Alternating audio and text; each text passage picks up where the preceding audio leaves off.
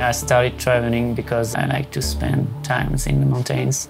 It's good to practice technical running. It's like a lifestyle and a way to enjoy the surroundings.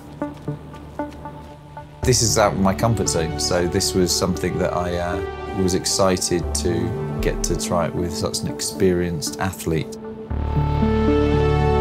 The Alps are really technical compared to other trails over the world. If you are a tri runner from the Alps, you are really versatile. It takes a heck of a lot more concentration running on the trails.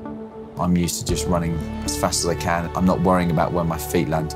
So it was quite an interesting experience, and it was a lot more technical and a lot more complex. The most important thing is the grip. If you have grip, you are confident, and if you are confident, you can hike up fast and go down fast. It helps with the enjoyment factor, and it helps you improve very quickly.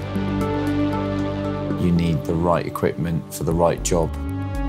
I became very tense being in another environment, and he was able to be so at ease with his surroundings. He really impressed me, the way he could just navigate his way around.